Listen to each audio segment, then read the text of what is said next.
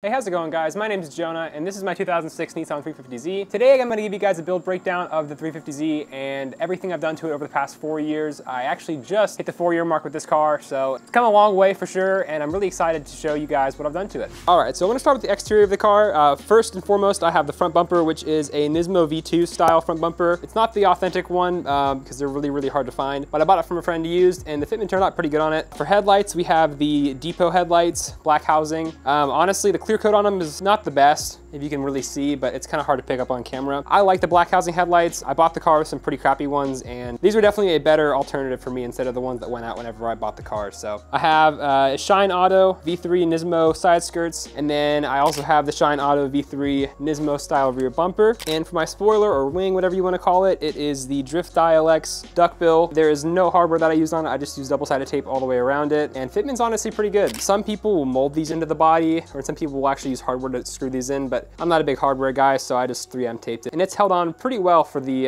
past, well, I want to say like 8 months that I've had it on. And shout out Zwood Garage. You can follow them on Instagram. For the rest of the exterior, we have my Volk TE37s. They're 18 by 10.5 plus 15 squared, and then you have 275/35 up front, and then 285/35 rear. So that's gonna wrap up the exterior of the build. We're gonna go over into the engine bay now. It's nothing too crazy. I just have a couple bolt-ons, a tune, of course, from Dynasty, and a couple more things that I'll go over with you in a second. All right, guys, moving on to the engine bay here. For the performance, I just have a Z1 1/2-inch plenum spacer. I have the NWP 75mm throttle body, and then I have a Z1 long tube intake. Yeah, that's really about it for performance here. And then I do have a tune from Dynasty as well. We're making 268 wheel horsepower, and then I'm honestly not too sure on the torque. I kind of forgot off the top of my head. And so that's all for the engine bay, but for the exhaust, I do have HR headers. I swapped the DE ones out for HRs because they are actually more of a header style. Yeah, HR headers. I have Motordyne Art pipes for the test pipes. And then I have a custom Y pipe that's titanium. I'm unsure of the brand, bought that from a friend as well. And then I have a Tomei catback as well. Doesn't sound too bad. It can get a little raspy in the low end if you're really stepping on it, but I'm really happy with the exhaust, and it does shoot flames. I might even put in a video of it right now for you guys.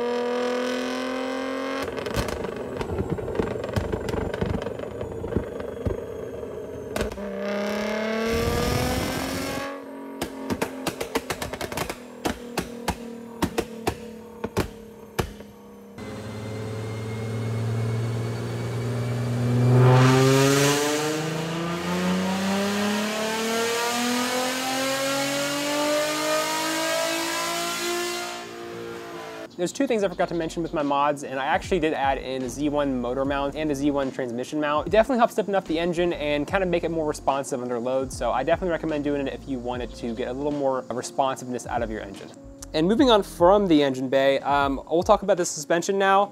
For the coilovers, I have BC Racing Extreme Low coilovers. If I had to do it over again, I probably wouldn't have gone with extreme lows because I'm not wanting to be that low right now. I'm actually almost maxed out in the height for the fronts for height, so it doesn't give you too much height if you wanted to raise it up a bit. And then I have Z1 camber arms, tow arms, and traction arms. All those done about a year ago. I also have Z1 upper front control arms. Those were put on at the same time as the rear arms, so I can adjust my camber and all that as well. And that's about all that I've done for the suspension of the car. All right, to go over my interior with you guys, I have the Alpine ILX W650 head unit. I also had a custom shift boot from Stitch Boots made for me. It's a black Alcantara with white stitching. And then I also have the white Mishimoto weighted shift knob. I couldn't recommend any other shifter more than this one because it's really nice. My steering wheel and seats are stock right now. I do have a steering wheel about to get onto the car. I just haven't installed it yet, so that's going on really soon.